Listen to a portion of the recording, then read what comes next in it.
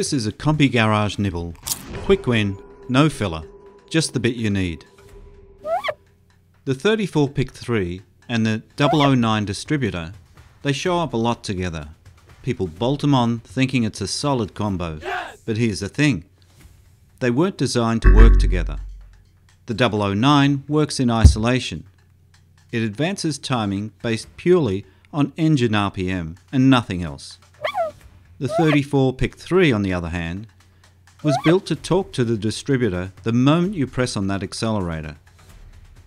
It uses ported vacuum to immediately tell the distributor to advance the spark, and it squirts in extra fuel to prep the engine for the load. That's what makes a matched setup responsive off the line. But the 009, it couldn't care less. It ignores the vacuum completely. And it wouldn't be such a big deal, except the 34 pict 3 has just dumped the extra fuel, expecting spark to show up, but it doesn't.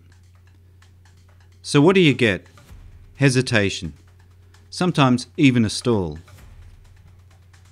And what are the options? If you swap to an SVDA distributor, one that does read the vacuum signal, your spark advances exactly when it should. And just like that, hesitation disappears. Throttle response fixed. There are other ways to match carbs better with the 009, but that's another nibble we'll get to soon. Got a weird issue or a burning question you want us to cover? Drop it in the comments.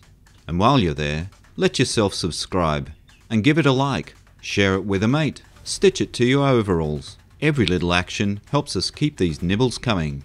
Thanks for being part of the garage.